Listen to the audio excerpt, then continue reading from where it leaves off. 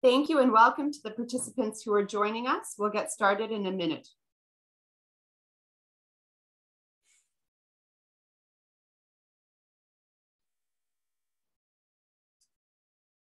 Okay, I see that our participant numbers are going up, and so this means that the webinar is live and working and you can see us.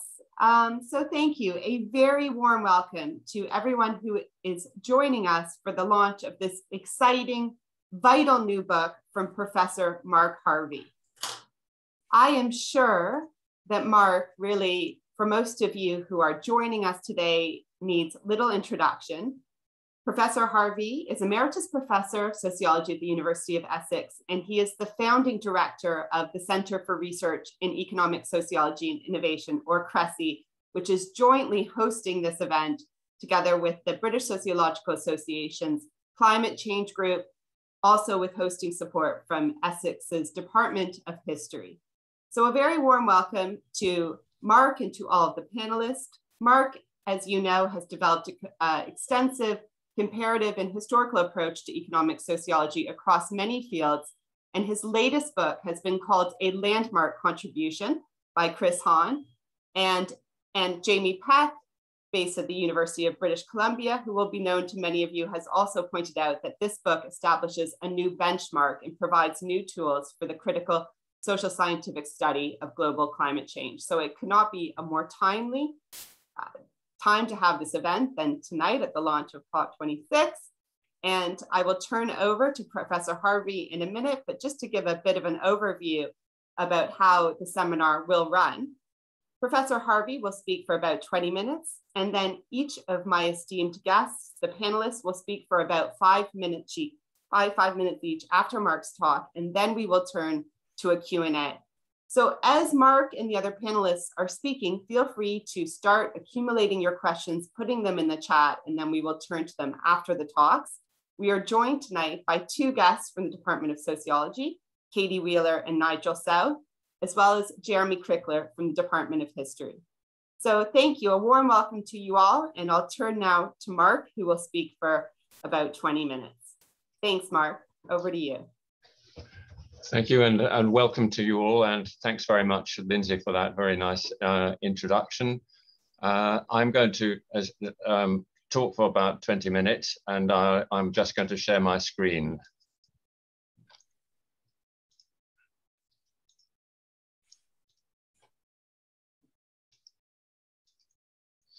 Okay, so this is the book here that appeared just recently in time for COP26, and in this particular occasion, I'm going to really concentrate on some of the more conceptual aspects of this idea of sociogenic climate change.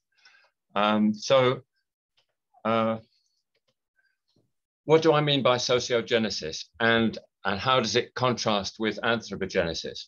Well, anthropogenesis is really a natural scientific conception, and I have absolutely no quarrel with it at all. In fact, they're very clear themselves about what they're doing and what they're not doing, natural scientists. They're looking at the aggregate human impact of any human activity, and they're just looking at it in terms of the impacts which they measure in terms of sea temperature, in terms of carbon dioxide per million in the atmosphere, ice flows and ice melts, and so on. In a way, to the natural science, it doesn't matter whether a cow farts in Brazil or Australia, and it doesn't matter whether an airplane flies 1,000 miles in this direction or that. And perhaps even more significantly from our point of view, it doesn't matter whether one person emits 100 tons of CO2 equivalent, or whether 100 people emit 1 ton of CO2 equivalent. But for the social scientist, it does matter absolutely who emits CO2 and associated gases, where, when, and how. And the concept of sociogenesis then is about these processes involved in the generation of climate change. And it's a very broad term intended to encompass both pre-industrial periods, but also the period of the Industrial Revolution, including afterwards the significant period of the Soviet Union or contemporary market socialism in China. And what I'm going to do in this talk briefly is to deal with some of the kind of key elements to this concept of sociogenesis. I'm going to look at how societies are sited within their resource environments, different historical trajectories, including the great divergence which occurred during the period of the real acceleration of climate change, the Industrial Revolution. I look at 3 waves of accelerated climate change. And then I turn my attention to what is perhaps one of the key aspects which are affecting COP26, namely inequalities of wealth within and between countries, and then inequalities of environmental resources, which I shall come to immediately. And finally, I'll wind up by thinking, what is the significance of the sociogenic challenge to COP26? So my first move really is what I think of as almost a kind of paradigm change for social science and indeed history. Very often I take a lot of my inspiration from Karl Polanyi, and he had an idea of how the economy was embedded in society, or later instituted in society, how the economy related to culture, law, polity, and so on. He did have a clear idea that if markets were unregulated, they could destroy nature and the natural environment. But really for him, nature was a kind of externality. It was something outside of society. And what I do in my approach is really turn the whole lens the other way around and say that instead of looking at nature as external to society, I'm looking at how society is internal to the resource environment over which it has control, either by direct territorial control or through colonization and trade. And I think we can only be too clear as we run up to COP26 how significant it is what the resource environment of a given society is. Where is the coal? Where is the oil? And we have been reminded very clearly in the last few weeks, where is the gas? So it becomes absolutely essential to understand how societies are sited within particular and have control over particular resource environments in order to understand climate change. And now I'm going to go into the great divergence, where there are different historical trajectories. And I'm really only going to give you absolutely limited snapshots of time in what are really quite complicated and long-running history. So 1850, the United Kingdom was burning 3.5 times more coal than the whole of France, Germany, and Belgium as a result of leading an industrial revolution. And its premier industry was the textile industry, which was now steam-powered, burning coal on an unprecedented historical level. And much attention has been paid to this side of what was happening in terms of the Industrial Revolution. But my argument is that equally important was the fact that these factories depended on cotton, which was being produced in the United States. And that in turn involved, first of all, the genocides and ethnic cleansing of Native Americans. Secondly, the implantation of plantation economies of cotton to such an extent that the United Kingdom effectively owned 70% of the slave cotton crop of the United States. And indeed, the London Times in 1857 ironically said that England could be regarded as one of the states of the United States. Such was their integration with the slave plantation system in the Deep South, in the production of the textile in British factories. So it was neither coal nor cotton and land clearance that was involved, but a combination of industrialization on the one hand and agricultural extension and intensification on the other. It was the combination of these two things which were responsible for that massive acceleration in climate change at that point. Turning to a very different trajectory in the United States, I looked at Texas. Now, Texas, as what is really distinctive about the settler colonialism and the transformation of the whole continent of North America was, again, this very rapid displacement of what had been subsistence and hunter-gatherer societies of the Native Americans through genocides and ethnic cleansing, and its replacement by very different economies. And I concentrate here in Texas, which was also indeed a slave cotton producing state, the transformation of going from wild bison to commercial Texas longhorns. This led to these very famous cattle trails, the Chisholm Trail, and the railways which connected them. And so within 2 decades of its becoming a full member of the United States, 5.7 million longhorn cattle went to Chicago. And in 1865, Chicago boasted to be the bovine capital of the world. And what was involved here was the formation of a meat-eating culture, which has endured to the extent that today, US is a country of the foremost meat eaters in the world. They consume, roughly speaking, 50% more meat per capita than the average European. So these are two really, really short snapshots of complicated histories, and involving this idea of industrialization and agricultural extensification and intensification. And they were followed by 2 further waves of accelerated climate change, the powering up of societies with electricity on the one hand, and the motorizing of societies through the combustion engine. And in both cases, there are huge societal variations depending on the resource environments in which the societies were developing.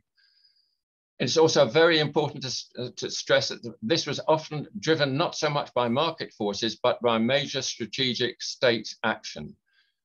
And the consequence of that now is huge variety in the way that electricity is generated in the contemporary world. So Brazil stands out by having virtually a minimal amount of fossil energy for generating industrial and domestic power. 63% are hydro. France, 78% nuclear. And then by contrast, you have India and China that are 70% dependent on coal, or Saudi Arabia and Russia, 50% on gas. So massive, in terms of climate change, massive differences in the way different societies are generating climate change through their electrification. And a similar story is the case in the motorizing of societies, which really took off on a really massive scale post-Second World War. So it was at that time that we saw the huge construction of motorway systems. The interstate highway system in the US was the biggest engineering project in history almost. And similarly with motorways and autobahns in Europe. And Bob Dylan did a commercial for Chrysler Motors in which he claimed that in the US, it was cars that made America. It sounds rather Trumpish to me, but nonetheless, it was a lyric of Bob Dylan's. And in a way, he's absolutely right. So in the US, there are 800 cars per 1,000 people.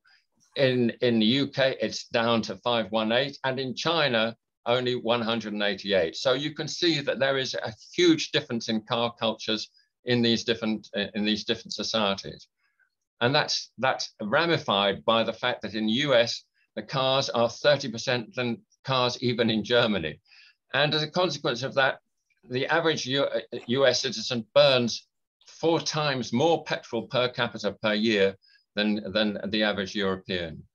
And finally, the craze over SUVs, which has swept around the world, again, still reflecting this big difference between the US and elsewhere, has resulted in additional petrol on top of normal cars, which is equal to the amount of that would be reduced by 150 million, it cancels out what would be the benefit of having 150 million electric cars. So these are huge sociogenic processes at stake. Okay, so what I've been talking about now are these processes of very different from country to country development of their economies and the way in which that has accelerated climate change. So now I'm looking about how that is then manifest in these huge inequalities of wealth between the countries which developed further and fastest, and then the wealth within those countries. Now, this graph is a very crude graph. The statistics are very rough and ready, but it shows that there is a very broad but significant correlation between the amount of GDP per capita, the amount of market wealth that's produced on the one hand, and the CO2 emissions per capita. So the wealthiest per capita production is closely aligned with the wealthiest with the amount of CO2 per capita. But then this is actually revealed much more effectively when one looks at inequalities within countries. And to my mind, some of these figures are really pretty staggering. So the top 10% in the US earn, roughly speaking, twice the amount in dollar equivalents of the top 10% of earners in the UK. And as a consequence of that, they produce 50 tons of CO2 equivalent, compared with the 24 tons per capita equivalent that's produced by the top 10% in the UK. But it's in both cases, it's the richest within the richest countries which are the leading agents of climate change. And it's worth remarking that in order to achieve the 1.5 degree centigrade target, the global average per capita must only be 2.4 tons of CO2 equivalent, which means that the US top 10% are in fact generating 20 times more CO2 than would be necessary to meet the 1.5 degree centigrade. And the converse of that is that the bottom 50% of the world's population, 3.5 billion people, are producing only 10% of global emissions. And these are staggering inequalities, to my mind, and really shows what the importance of a sociogenic understanding of it is in terms of how it really does matter whether one person is producing 100 tons and not 100 people producing 1 ton. This is really where inequalities of wealth and inequalities of climate change are most significant. So in a survey of 86 countries, this is reflected in the fact that the top 10% in all of those countries together consumed 187 times more vehicle fuel and 13 times more heating and electricity than the bottom 10%. And that has been the attention of quite a lot of the kind of understanding of what is really involved in climate change. But given my original stress on the fact that it's very important where societies, what resource environment societies are sited in and develop in, I'm now wanting to stress the significance of their inequalities of environmental resources. So the Amazon deforestation that has occurred over the last several decades has been fueling across the world the meat transition. Brazil is the agricultural superpower in the world as far as food production is concerned. And there's a huge contrast between the agricultural land that's available to China and the land and water and sun that are available in Brazil. China had attempted to be self-sufficient in food until about 2001. But basically, it has less agricultural land per capita than we have in the United Kingdom. And as a consequence of that, from 2001, it was really driven to become more and more dependent on Brazil. So you have a land poor country joined up with a land rich country. And China became the dominant importer of soybeans and beef, and in fact, at about 5 years ago, and it's actually accelerated very rapidly since, 11 million hectares of land in Brazil have been dedicated to China, for China's soybean, in order to feed their pigs. In other words, to support a transition to greater meat eating in China. But there are similar contrasts in relation to other countries. So post the disaster of Fukushima nuclear power station disaster, Japan switched a lot in terms of its power generation from nuclear to coal. And it now has the dominant partnership between Japan and Australia. So Australia is the biggest coal exporter in the world, but Japan imports nearly half of its total exports, and that half is equal to the total Australian domestic coal consumption. And as I said, as the biggest exporter, it exports 70% Australia of its coal. And then perhaps a thing that surprised me when I found this out was there's a similar kind of partners in climate change, if you like, between the EU and Russia and Kazakhstan. I'd always thought that we got most of our oil from the Middle East, but in fact now the dominant oil companies and dominant imports are coming from Russia and Kazakhstan.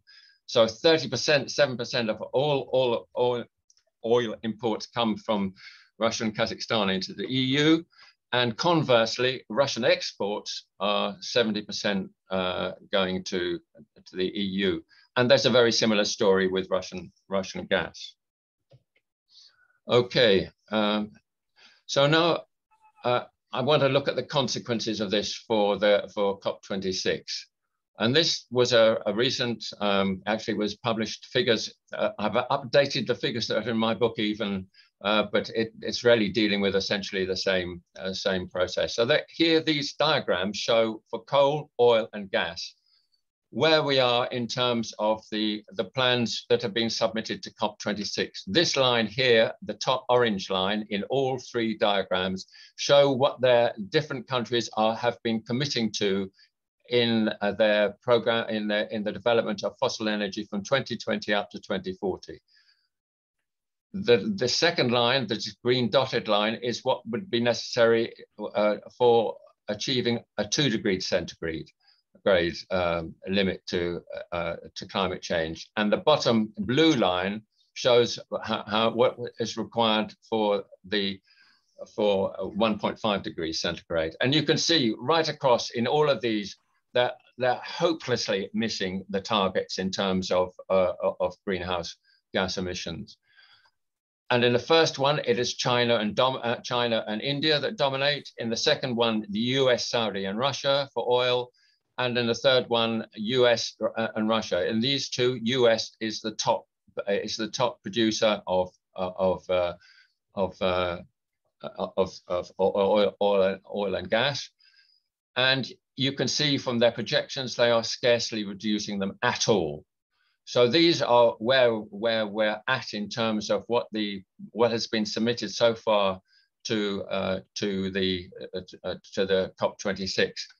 And the recent modeling, which is also referred to in the book, is that there should be, in order to achieve 1.5 degrees centigrade, 58% of all oil, 59% of fossil methane gas, and 89% of coal must not be extracted in order to achieve that goal. And you can see what the issue is there.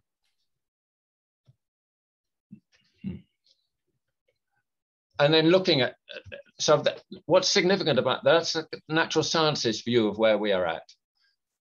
However, if you look at the per capita aspect of that, what is even more significant about those diagrams I've just shown you is that the US is 3 times more fossil energy, produces 3 times more fossil energy emissions per capita than China.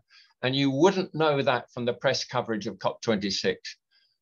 Of course, it's absolutely critical that China reduces its dependence on coal, but it's equally should be absolutely clear that what's happening in the US is a much greater per capita per capita emission of CO2 from its consumption of coal, oil, and gas. So in its projections, certainly it is declining in coal. But if you look at oil, it's going up, and it only plateaus roughly at a very high level in 2035, and the similar situation with gas, which continues to go up. And again, as a contrast, again, from a sociogenic point of view, you can see that in India, the per capita coal consumption is 1/4 the per capita consumption of coal in Germany. So these are huge inequalities in terms of the command of fossil energy and their impact on the climate change. But it isn't only fossil energy. It is also very critically land. So I'm ending this kind of phase of looking at what's happened. And I'm ending it with a quotation from Bolsonaro. The Amazon is ours, not yours. In other words, he is saying very clearly, and in fact, you can be outraged by it. Well, I am outraged by it. But in fact, what he's saying is not really different from any of the other countries that are saying the same things about their coal, their oil, and their gas.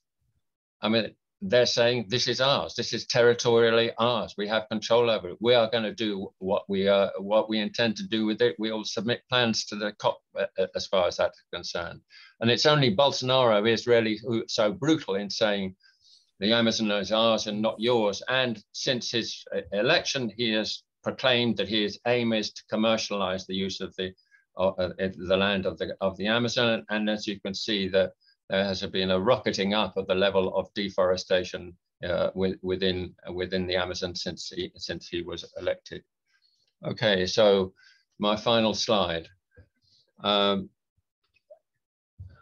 think I've tried to cover both in a historical sense and also in a contemporary sense the huge societal variation there is and the significance of a sociogenic analysis for understanding what the real obstacles are to to coming out of the climate emergency. And paradoxically, one of the major issues that I think has become evident about in this analysis is the fact that the United Nations really is misfit for purpose. I mean, what's really important to understand is that the United Nations was born out of two catastrophic world wars which had absolutely racked the whole of the globe, and it was formed very largely with an imperative of peacekeeping between nations, and in doing that was asserting the paradigm of national sovereignty. But what we've just seen in those slides, in particular the one where I showed the production gap, it has demonstrated that there is no global solution produced by the sum of all national solutions. So all the promises that they've made, which are called the national determined contributions, has been left to each nation to determine what it is going to do to address the climate emergency. And the result of that has been an abject failure to really come to an effective global solution. And that is partly, I think, to be accounted for on the grounds that the rights of nations to exploit their own territorial environmental resources is almost seen as an inviolable sovereign right.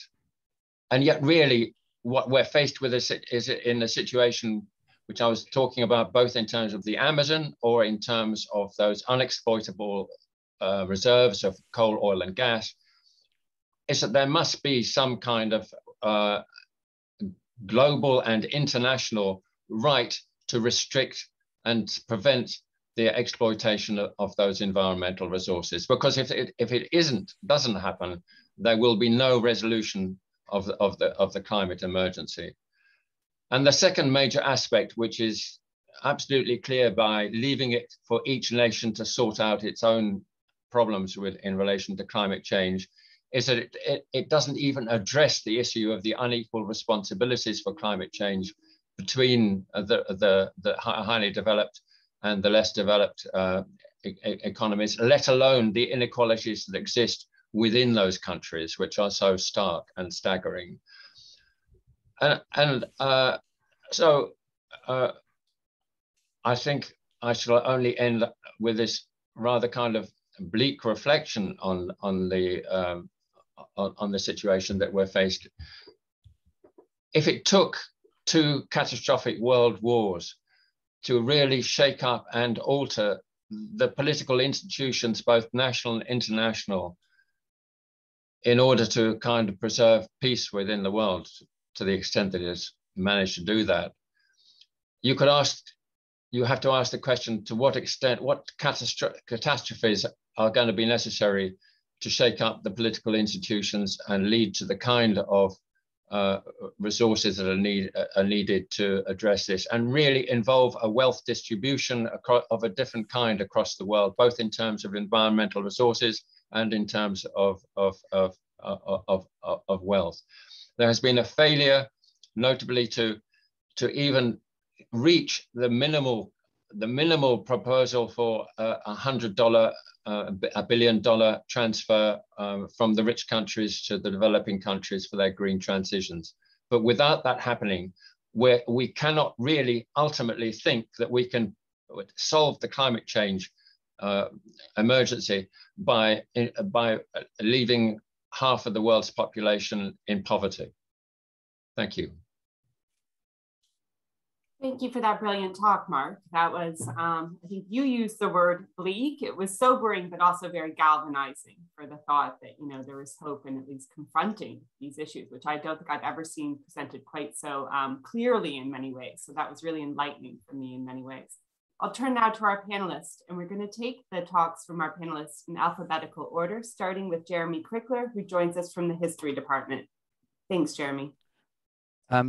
Okay, firstly, thank you very much, Mark, and you know, thank you for producing something which is so timely and fully in keeping with your whole intellectual project, which has always been to engage very much with the contemporary concerns of our societies and to help to effect change in them, as you did in your work on construction, which is very, very important.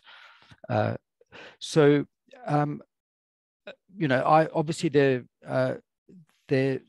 book is very provocative. I have to say that it's very urgent. When I finished reading it, I turned to Angelica, who's my youngest child, and said straight away, what else can we do to reduce our carbon footprint? Because the book really is urgent, and I hugely appreciated the way in which Mark shows the connections between, for example, the Chinese resource endowment and soy and beef in Brazil, or Japan's resource endowment and also Australian coal and so on. So, you know, Mark is showing in this book how crucial resource endowments are, but also noting how central political and strategic policies are to vaulting resource endowments, you know, imperialism, for example, or the structuring of trade. So, you know, it's all illuminating in all those kinds of ways. Provocative as well. I mean, what provoked me was partly the argument regarding equality. It's absolutely right, as Mark says, that the historical legacy of the North American and European contribution to the climate catastrophe has to be part of the solution. At the same time, no matter how much money is provided by the US or the European countries to poorer countries, there will be no way out of the climate catastrophe unless particular decisions are taken in Asia. It's quite obvious in terms of carbon CO2 output, that whatever Europe or North America does, if the CO2 output in Asia, so that's China, India, and actually the countries apart from China in Asia make a CO2 output that is equivalent to China's, without some kind of massive reduction or change there, there's no ways we're going to make the requisite reduction. And what that suggests is that a focus on equality, unfortunately, in a sense, isn't going to resolve that problem. And I'd like to hear what Mark says about that. I mean, for example, does the diminution in the Amazon rainforest mean that Chinese people must actually reduce their consumption? Is that does the fact that that Indian people at present are actually having a CO2 output that is within the range that Mark says the whole world has to achieve per capita in order for us to meet the 1.5 degrees target? What does that say to Indian people, that actually their consumption mustn't increase? I'm sure Mark isn't arguing that, but it actually does show the very considerable moral questions that are actually raised by the whole climate catastrophe and how we are to get out of it. The final point that I'm going to raise is going to be a more hopeful one, actually. And Mark notes in his book the importance of the environmental movement and protests, and how crucial they've been for the world taking on the issue. And obviously central to that has been activism, but central to that has also been scientists and scientific work. And I'm just going to end what I'm saying as a historian to ask, is there another example in history where rational inquiry and dissemination of its findings, as well as moral critique, have led to so massive and general a registration of the impending catastrophe and a determination to shift economic life? I mean, the vested interests that have been challenged in this have actually been really immense. And also the sheer inertia of the existing energy and economic infrastructures that have to be shifted. And I'd like to hear how that compares with anything historically. Movements to restrict the working day or child labor, the abolition of slavery, for example, these involved major shifts in sensibility and so on. And I just wonder if, ending on the hopeful note, is this the birth of something new, something only glimpsed in the campaigns against nuclear weaponry, or a little bit in environmentalism? Are we now seeing the birth of a generalized politics around what E.P. Thompson once called the human ecological imperative? Thank you, Jeremy, for those really excellent, compelling remarks. We'll turn now to Nigel South from the Department of Sociology. Thanks, Jeremy. That's really useful for what I want to say, because you're raising some real world moral and political questions, and we obviously need both. We need high-level analysis, the kinds of questions Mark's raising, but also those real-world questions. So, obviously, a great book, important, couldn't be more topical at the moment, nicely written. It's relatively short, but as we'd expect from a Polanyian, it sweeps through history, economic periods, and around the globe. So, it's all there. It's impossible to consider the entire book, and the book itself can't cover anything. So just two sets of thoughts from the point of view of a green critical criminology. First, around the idea of justice. Mark uses the idea of a just transition and refers to climate justice. There's a key tension, the key theme in the book about the tension or incompatibility between capitalism and sustainability. because the former is based on a fixation on growth and the possibility of the latter is diminished as a result. But as Mark and others note, the end of capitalism is not imminent. So the question is how to bring about drastic climate change mitigation in the immediate time frame. This transformation from the old planet-burning economics must be combined with the creation of a new, more equal world, he says, and this, he says, has to be a just transition. I'm not a great optimist about the pace of this transformation, but some elements of what need to be done seem to be increasingly familiar. Sustainable agriculture, rewilding and reforestation, elements of the circular economy, recycling, reuse, and so on.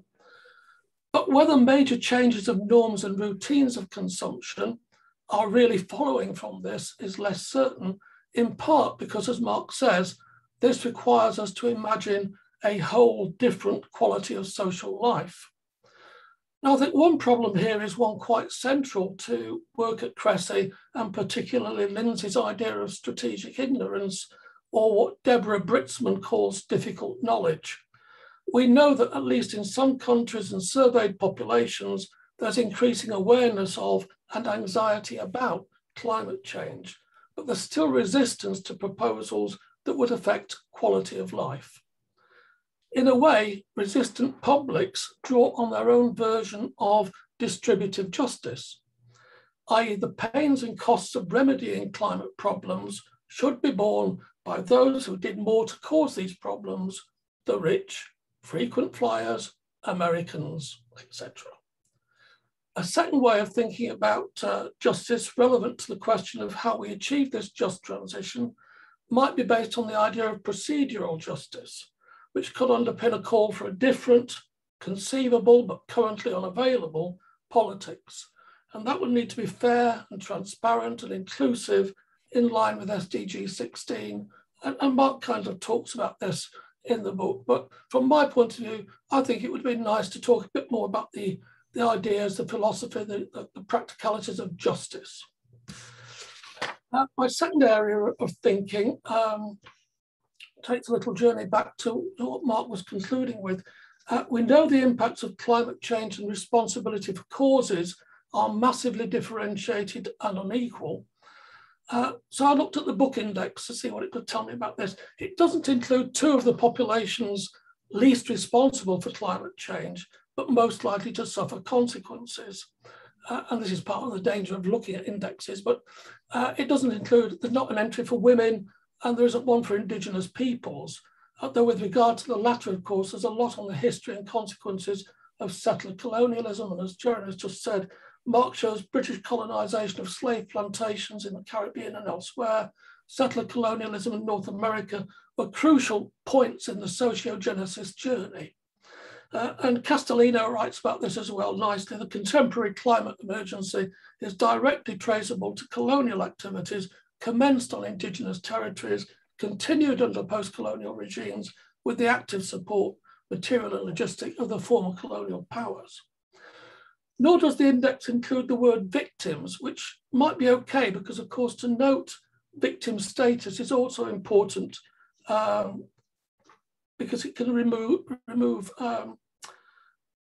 risk removing agency. And this is the problem with how Indigenous communities have been recognised in climate change agreements, principally in terms of how they are affected by climate change, giving them the status of victims, but receiving little or less recognition as actors in strategies and efforts to combat climate change.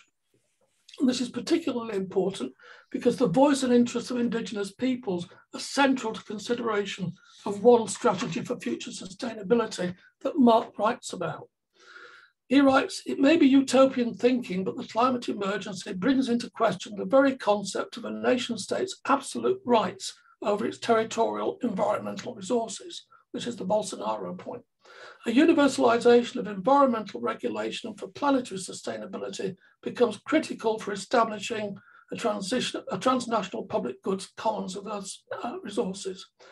This is a key argument, but the question, of course, is how to make this work. So let me finish with an illustration of the real world complexity involved. Under current available mechanisms, global funding responses are based on the assumption that economically poor countries will reduce CO2 emissions if rich countries provide money and technology. So economically poor countries can see climate change as an economic opportunity. In Ecuador, the Yasuni no-go zone project 2007 to 2013 followed a statement of intent to leave untouched the oil beneath the soil. But the proposal was conditional on international pledges to provide compensation of $3.6 billion over 13 years. This was applauded by many green groups and Hollywood stars and others, but actually the underpinning narrative saw climate change as an economic and an equity problem and less as an environmental problem, partly because the land is indigenous land. When the funding flow did not match expectations, the project was ended and the equity narrative was invoked. So that's about what a country must do to remedy the problem depends on how much that country has contributed to causing it. So when the project ended, the president said, the world has failed us, called the world's richest countries hypocrites because they're the main cause of greenhouse gases, and then turned back to oil extraction with a legitimized mandate and severe consequences for the Amazon environment and indigenous communities. So this is a complex case with this very simple idea at its heart. And the model may be workable and the model may be just.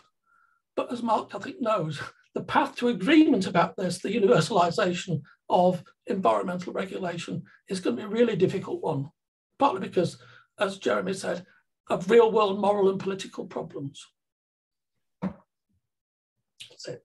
Thank you, Nigel. Thank you for those, again, extremely compelling and important remarks. And I think, Nigel was a bit too modest to mention, but he's been involved with the framing of legal actions around ecocide. So I did wonder how Nigel's work on ecocide fit with Mark's very important remarks at the end about the inadequacies of the UN system for tackling some of the challenges we face. So maybe that's something Mark will also come back to.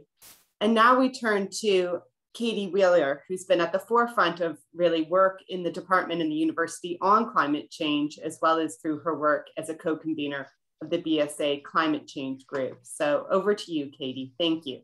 Thanks, Lindsay, and thanks, Mark, for your talk and for inviting me to this discussion. Okay, so I've got a few kind of general comments, praise, and then I've got a couple of questions, okay?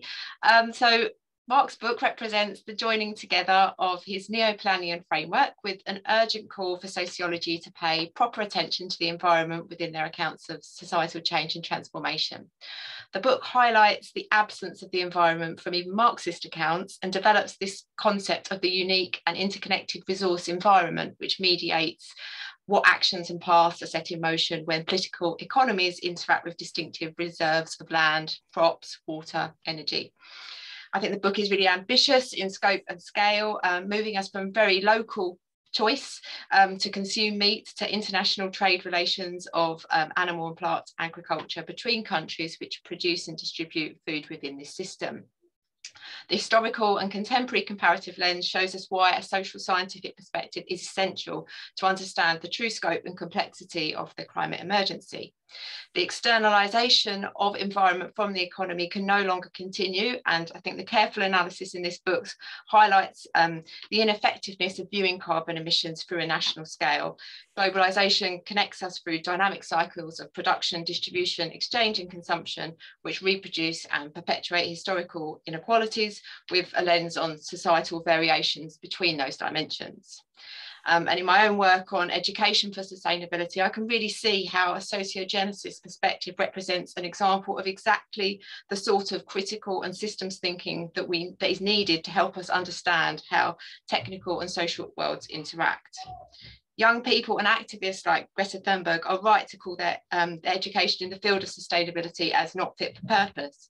But the sorts of arguments presented in this book show how history, politics and science must be brought into conversation in a truly interdisciplinary way, something that's incredibly challenging when our education systems are built on disciplinarity and difference. And I can imagine that researching for this book must have led Mark to explore natural science explanations for the changing climate, which would have involved learning lots of new concepts and ideas which, you know, are unfamiliar to many social scientists. You know, it's this, the scale of the challenge is a shared and collective responsibility that the social and natural scientists need to find ways to research together. And I think that's an area that, you know, this book kind of shows why that's so important. So it goes without saying that I read Mark's book with much interest and strongly support his sociogenesis perspective. A few questions remain for me and things that I'd like to push Mark to talk a bit further about, obviously maybe not to find the solution to, but for us to discuss. So as a sociologist of sustainable consumption, I welcome the claim that consumers are embedded within their energy dependent practices and are potentially locked in to particular energy demand configurations because of decisions that have been made at the level of the state national economy. And I think it's absolutely right that he demands us to stop placing the blame for climate change at the hand of consumers who are getting on with their daily lives. But for too long, individual behaviour change has been at the heart of policy discussions around sustainability transitions, coupled with technological innovation as well. But as supportive as I am of that position, I do wonder what role consumers or citizens should be playing within climate change debates and actions. At times in the book, the wide-angle lens means it's quite difficult to imagine how we as individuals can and should make a difference. So often when you talk to people who are faced with environmental destruction, there is a real desire to do something and a moral imperative to act. And, you know, participation in things like recycling schemes and eco-labelling are understood by many as a way of making a difference. So whilst we might question the effectiveness of such actions, I think the political potential of such commitment represents something that we shouldn't dismiss necessarily. Not to say that there can be a universal consumer politics, that might be even possible or desirable, but how can we harness that sociogenic perspective to engage and educate consumers as citizens, and what sorts of political mobilisation might result from that?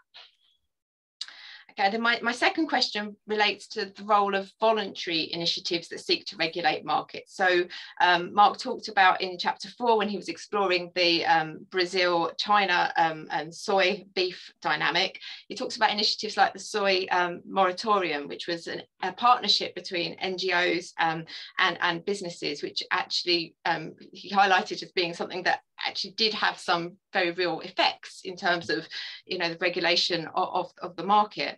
And I think, how does that, how can we imagine these kind of initiatives alongside the conclusion that we need like stronger state action and international action on this arena? So how can we pull these different ideas together?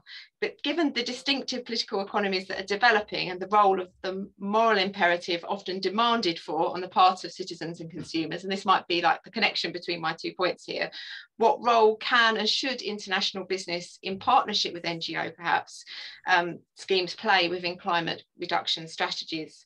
Of course, there is no one size fits all on the solution, one size fits all solution, and as we've seen, that obviously he makes that point quite clearly in the book. But can a system which is based on capital domination of environmental resources be championed as a potentially successful way of making a difference? And if so, what does that mean for democratic modes of governance and regulation?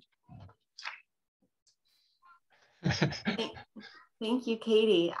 Mark, there's been only one question so far in the chat, and it's, will there be a signing at the bookstore? So I think that is a crucial question. But I think as some others, so maybe you could address that and answer that. And then one attendee has raised their hand. It is easier if people actually write out their questions rather than raising their hands if possible. And while you are doing so, maybe Mark, you could begin to respond to, say a few words in response to some of these questions from the panelists that were very compelling, looking at morality, justice, and sort of feasibility of different policy options. So do you want to start, Mark, and then we'll start collecting some questions? Well, first of all, to thank all three of you for some very important questions, and I really I don't have any kind of quarrel with any of the kind of points that you're making, and would support them. I mean, the equality issue that Jeremy raised, I mean, I of course absolutely agree that there is no way forward if Indonesia, India, and China are going to burn all the coal that they've got. I mean, that would be catastrophe. If everybody even did everything that they should do apart from that, that would still be a catastrophe. I mean, what it does point to, though, is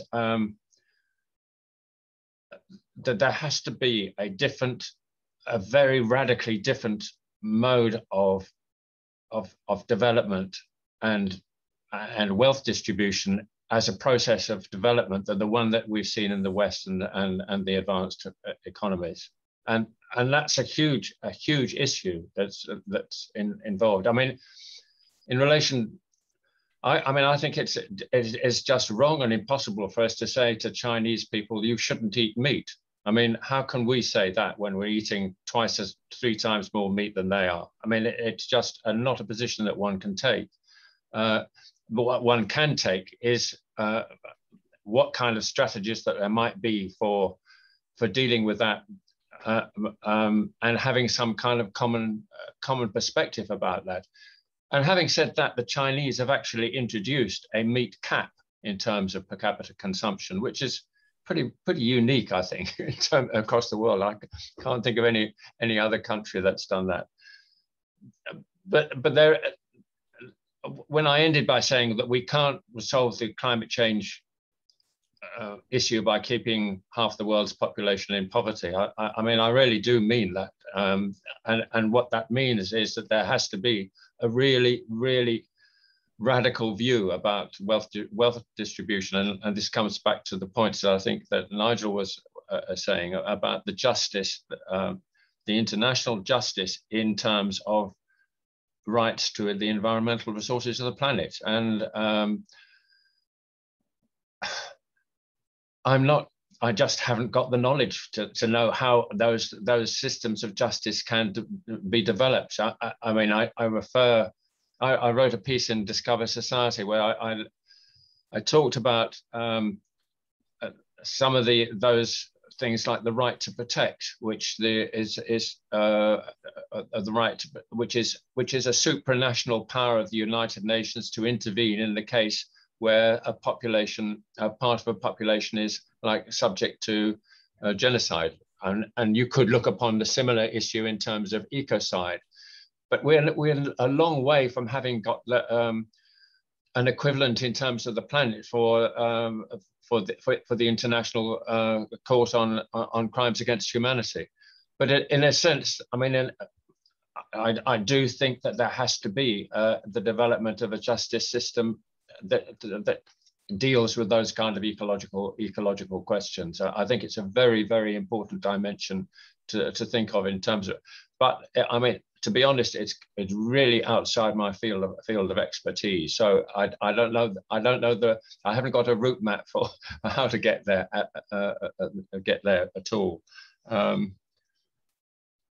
Okay, thanks, Mark. There's a few other questions that have come in. Shall we take these? And then we've got a question from Dimitri. What educational approach should HE adopt to address the urgent environmental challenges without wanting to perpetuate the current economic system, which relates to Katy's questions.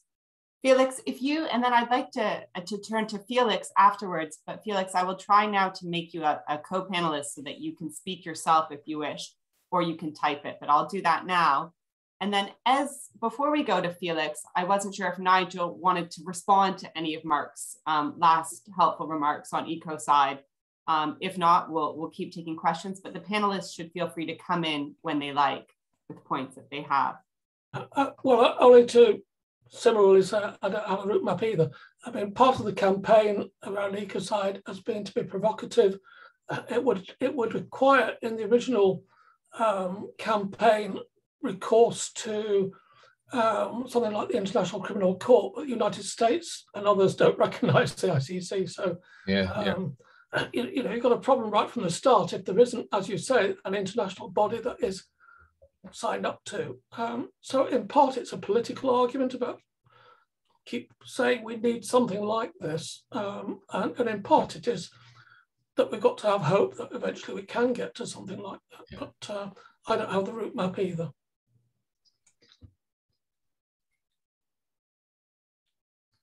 So, Felix, did you want to ask your question, or Mark, did you? Maybe we can take Felix's question, and that might, and then Mark, you could respond to that.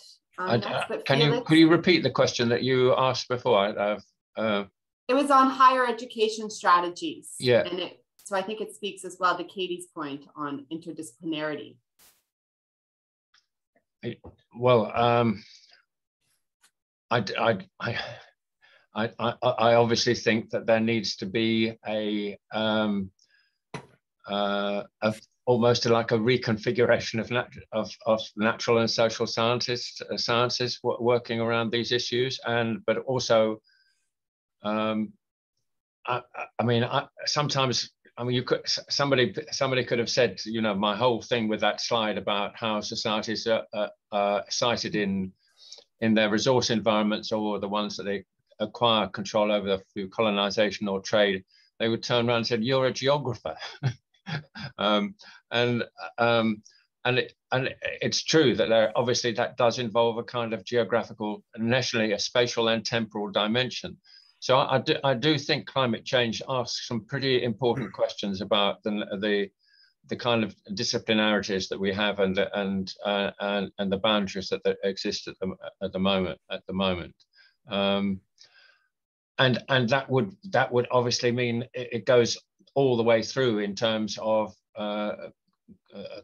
curricula, and I would add, in relation to Nigel's critique of my index, that of course it must, given the kind of account that I have of sociogenesis of climate change, it involves a decolonization of the curriculum as well, because I mean, well, I shouldn't really sort of exaggerate this, but you can read histories of the Industrial Revolution in Britain without realizing that there were the slave plantations in the US. I mean, the connection between wage labor and slavery is one that is not been strongly made. And yet you can't understand either sociogenesis of climate change in the Industrial Revolution, or the development of industrial capitalism in the UK without it being absolutely tied into colonization and genocides and ethnic cleansings within the US. So I would completely endorse the fact that it really does pose some very significant higher educational issues, I think. So thank you. Felix, do you want to ask your question? Yeah, I would like to. Thank you. Yeah, Mark, thank you very much for this. Yeah, you know, for this book and the analysis you did. I mean, I would like to ask a question, you know, very much rather from a historical point of view, because as a matter of fact, a lot of what you did refers, I mean, you have a certain historical dimension there, yeah, but a lot of it is, of course, an analysis of the present and the more recent past. But isn't it true that if we take, you know, all the human-induced carbon dioxide in the atmosphere, that almost 90% of them were caused by North America or Europe historically, because, you know, we have the Industrial Revolution in Europe beginning almost with the 18th century. And for a very long time, the main producers of CO2 were Europeans and North Americans. And, you know, I wonder whether this would not make the point much stronger that Northern America and Europe should really take the initiative and go forward, because a lot of the situation we are in right now, actually, I would say, is, in terms of historical responsibility, very much a European and North American thing. I'm saying this also because rather recently, I started a kind of an intellectual self-experiment. I tried, I mean, I know that's sort of silly and naive, but I tried to see the world today's from a Chinese or Indian perspective. Yeah, of course, an imagined one. Yeah, and actually, I think it's not enough if we just analyze the situation as it is right now, especially if we talk about justice. I think there's also a historical dimension of justice. And I think this would make a strong argument. Yeah, literally. I mean, I know that's probably also naive, yeah, to expect the Americans, the Europeans to say, okay, we take the lead, yeah, and we take decisive steps, you follow suit. As you see fit, maybe, yeah, but, you know, for reasons literally of historical justice or historical sense of justice. So yeah, that's just, you know, my thought. And yeah, you know, I think implicitly I asked a question, more questions. I would just know what you think about that.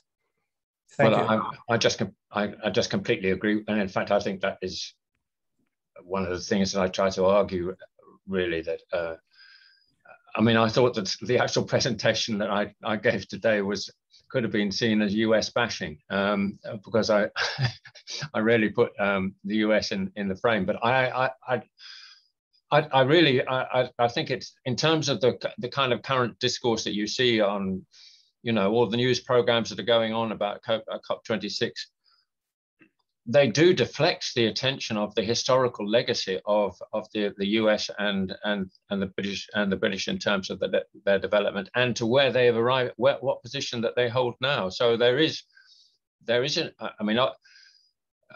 obviously is an issue of historical justice there, absolutely no question whatsoever. So I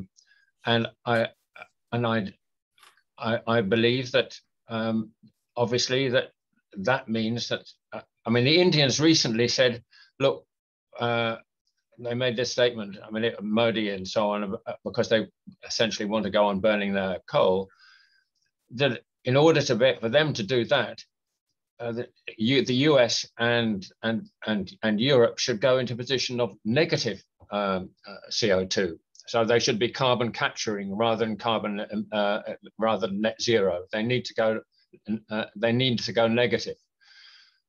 And while that's most unlikely to happen, I mean, I certainly think that the US and Europe bear the major burden of bringing about a climate change. But then you see the politics in the US at the moment. One Democratic senator, Senator Manchin, sitting on top of the Appalachian coal fields, is preventing Biden's program for a greening of the economy taking place. So it's a desperate situation, really, in that respect. Jeremy, did you want to add and speak to your remarks? I would. I mean, you know, I completely agree. And I think most of the charts that are readily available show the North American and European historic responsibility for most CO2 output. There's no question about that. At the same time, North American and European CO2 output is falling. And the climate crisis is, you know, impending and continuing. And that's not true. That's not. I mean, those. Well, slides... I'm sorry, Mark. But if you look at the CO2 output in world in data, you'll see that generally, European and North. I'll show it to you afterwards. But the point is that I do think there is a problem if we simply deflect the absolutely necessary reductions that do have to take place in coal use elsewhere on the basis of an argument about historic responsibility. Yes, money obviously has to be provided, and the that bill should be footed disproportionately by Europe and North America. But it's not going to get away from the point that you made, that unless decisions are made, whatever Manchin decides in the US, it's much more important what's decided in China now. And I think that's that's something we shouldn't lose sight of. The other point that I do think is somewhat missing from Mark's book is that the CO2 output historically has also been driven by state projects of national rivalry with its great power rivalry. Industrialization by Germany or France or other places, or the US, was also very, very much a competitive industrialization against, for example, Britain. And to give us a sense of what we're up against, it's not merely vested interests that we know about of capital. One of the reasons I'm sure that the Communist Party government in China insists on delaying the reduction in the use of coal has got to do with a competitive rivalry with the USA and its determination to be, the primary superpower is also part of this story. And there's not going to be, that actually has to be conceded. And I don't think it's such a bad. I think it's a good thing that there should be a moral critique of North American and European responsibility, which is colossal. I also don't think it's a bad thing for there to be an international moral critique of the present policies of the Chinese communist government. I mean, that actually is as important as the other. I think, I'd like to hear what Mark thinks about that. Well, I have absolutely, I think I'm already made it very clear, and I certainly think I made it clear in the book that China's coal has to not be extracted. If it's extracted, we're in catastrophe situation.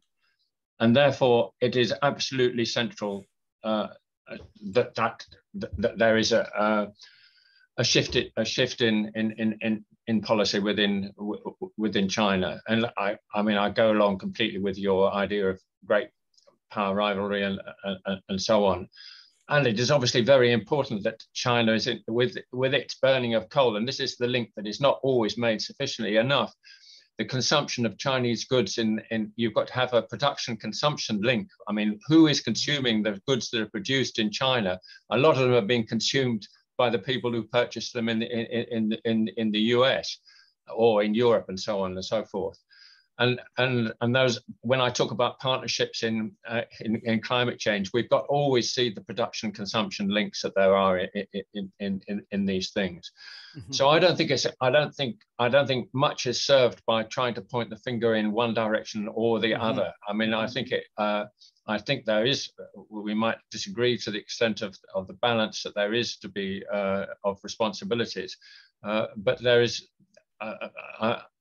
If I say that, US has got 3 times the per capita emissions of CO2 than in China, that means to me not that China is off the hook by any means, but it does mean that there is an apportionment of responsibility in terms of reductions of CO2 emissions. So yeah, I mean, the world is going to lose certainly if we start blaming others to exonerate some. We've got to. It's a global issue in which there's got to be. Well, most importantly, you've got to stop the fossil energy from being extracted. The stranded assets have got to be found some kind of international way of preventing them from ever being consumed and produced. And you've got to think about land in the same way, the Amazon, the rainforests, and so on. So, yeah, I mean, do I have a finger to point at Bolsonaro for burning up the Amazon? Of course I do. And of course, that doesn't, the fact that I'm saying what I say about the US doesn't in any way diminish that accusing finger that I'm pointing at Bolsonaro. Mm-hmm. Yeah, that's a very helpful response, I think. And it just speaks to the problem, too, of national responsibility being an insufficient lens for talking about internal stratifications of power that can be then deflected by people like Modi or Bolsonaro when we talk about historical injustice in too broad a way. So yes, we need to look at historical injustice and take Felix's very good point about coloniality and power imbalances. But then when we take that, adopt that lens, it can then give ammunition to someone like Modi to weaponize that injustice in order to say, I don't have to do anything, in essence, and to really shore up a power base internally when he does so. So I think Mark's point is very good. Avoiding that finger blame avoids giving that power to someone like Modi, I think, potentially. So Jane, I'd like to call on you next. And then we have one final question has come in after Jane. So maybe we can take these together and then give the last word over to Mark and any panelists who have any last remarks, which is a great question about our friend Bill Gates. So first Jane, and then the question in the chat on Bill Gates after. Thanks, Jane. Thanks, Lindsay. And thanks very much to Mark and the panelists for a great discussion. And I look forward to reading the book, Mark. I haven't had time yet, but yeah, one of the things that strikes me is that there was a period between 1992 and 2008 when there were a lot of proposals around just transition of, and even this precedent of the historic polluters reducing emissions first was, say, embedded in the Kyoto Protocol. But there were also a lot of civil society proposals and discussions around this very knotty problem of, how do you get out of this kind of stalemate where developing countries are saying, no, we're going to burn our coal because, you have already done that.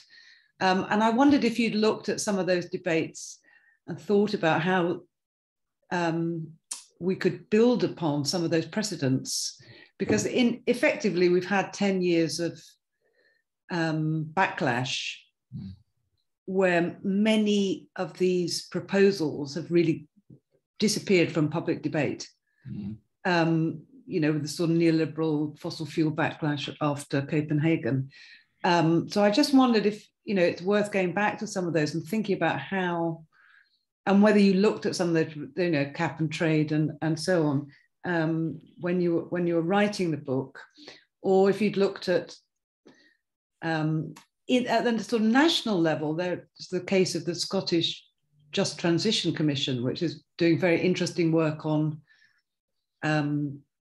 ensuring a transition which allows for labour transfer from high polluting industries and so on. So, I mean, obviously, in one short book, you're not going to cover everything, but I just would like your thoughts on this and whether some of these ideas really, the time has come.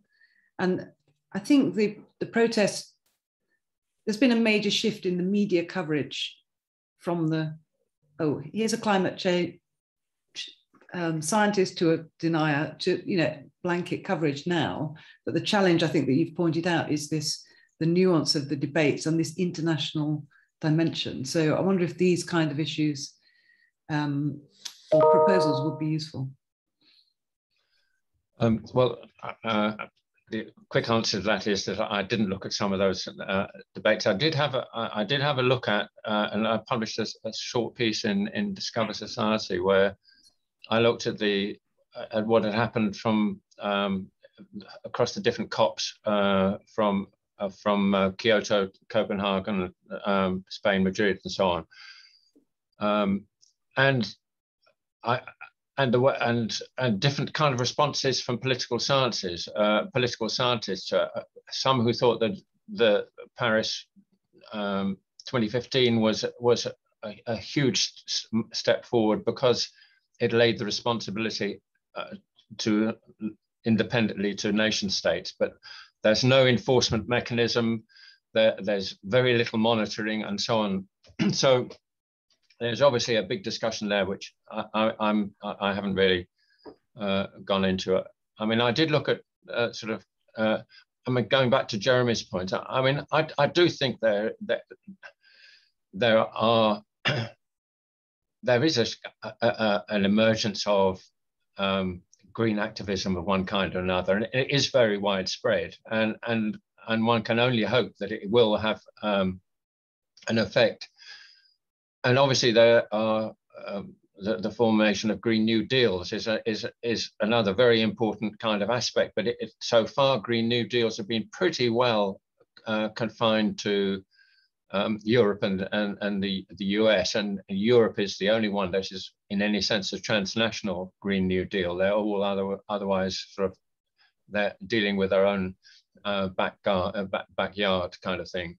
So that I mean, that's certainly an area to explore, Jane. So, and thank you for that comment.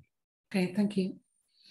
Thanks, Mark. And so we've got one final question in the chat that I will read out. And then I think in the interest of time, we will just go back to Mark for the final word, but with, you know, a very warm thank you to the incredibly compelling and really, I think, careful and considerate remarks from the panelists, who just sometimes these sort of book launches can be a little bit fawning without adequate challenge. And I think, yes, there was praise, but there was also the biggest token of respect any author can have, which was a challenge to the arguments, to push Mark, you know, one of our leading thinkers on this, to take us even further, because there's such an urgency to do so in thinking about proposals. So a huge thank you to the panelists who clearly took this brief very seriously and offered very, I think, compelling and important remarks on Mark's book. So the final question is, I am just reading Bill Gates's book about the climate disaster. He mentioned billions were spent to avoid climate disaster by his foundation. Of course he did. He doesn't miss a chance for self-promotion, does he, that guy? However, I already saw many problems that you mentioned in this presentation. Should we trust him or all of his words? So I think it's an important question. And also, I mean, Gates is the technological solutionist, right? Mm-hmm. And he is pitted. I've read parts of the books too that I could stomach, his latest book. He's pitting himself against degrowth movements, in essence, by also saying we can't deny developing regions their chance to develop economically, which of course affords really the perpetuation of the economic system that he defends. So Mark, how do you respond to the sort of Gates solutionism to these questions? Well, I haven't read the book and I don't know exactly what it, but I can imagine what kind of what he might be saying, and the self-praise that he's really quite skilled at. I mean, in some ways, I mean, obviously, Can I ask then, where do you stand on degrowth? What's your views in general about degrowth initiatives? Are they possible or not worth even considering? I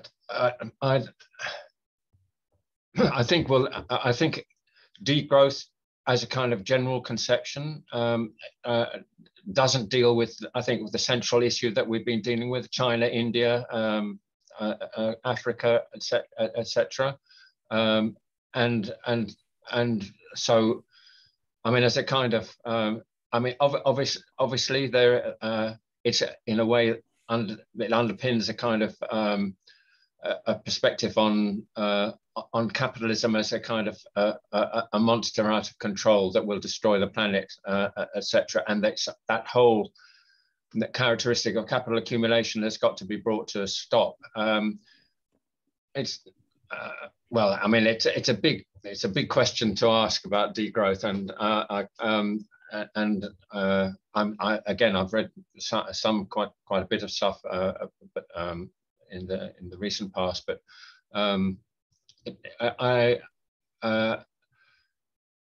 one just wonders what kind of political legs it's got. I mean, and what kind of movement it could generate. I should really have answered Casey's question about consumer activism, because I think that is a really, really big issue. I mean, I think, and you, Katy, you switched between citizens and consumers quite, and I think, in fact, I think that's the way to go. I mean, it is to think of what are the roles of consumers as citizens, as against their individual purchasing practices, and so on. And